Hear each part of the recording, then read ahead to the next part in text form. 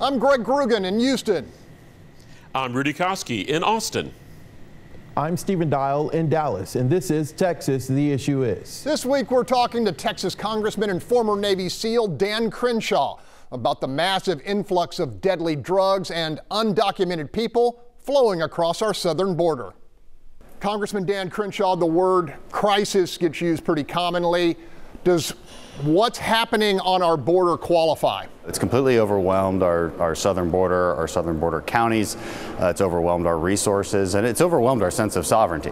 It's overwhelmed our ability to admit legal immigrants and legal asylum seekers who actually have a case.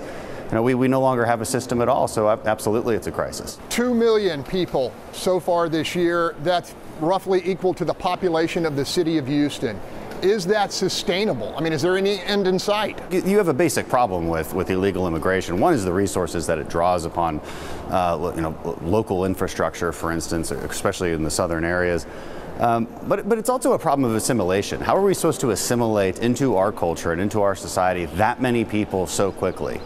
No civilization can do that, because we have a process, we have a system, and all these people just want to cut in front of it, and Democrats want to let them. I'll tell you another reason it's a crisis.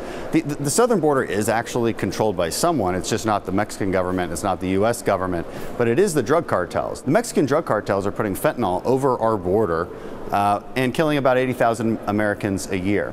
And yet no one knows who the heads of the drug cartels are. We're not plastering their names and faces all over our news media for some reason.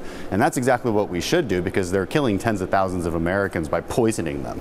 Is it time to label the drug cartels an existential threat to this country? Absolutely, absolutely. Whether we label them officially a terrorist organization or an international criminal organization, either way, we need more law enforcement tools and potentially military tools to deal with them. We are at that point. We have a case. We have 80,000 deaths a year, and we can directly draw it back to a very specific organization just south of our border. And we don't talk about it like it's an existential national security threat. We need to be talking about it that way. 2 years into his term, and President Joe Biden has chosen not to lay eyes on the challenge on the border.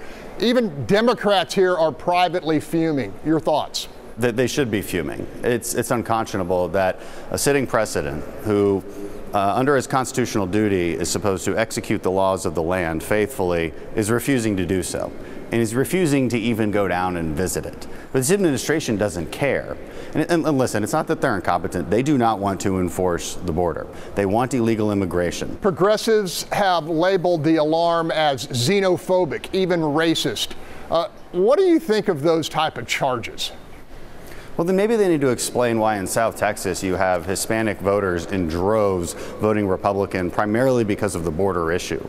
Again, if they want to bypass honest debate and just insult others and say that they're racist or xenophobic because they want a secure border, fine. But they're going to lose that argument because everybody knows that it's disingenuous. It's about a moral issue of prioritizing legal immigrants who at least try to do it the right way and get in line like everybody else. Where's their outrage about anyone from any other country, Hispanic Americans included, who did it the right way and now feel like there's an injustice against them because everybody else can just walk across?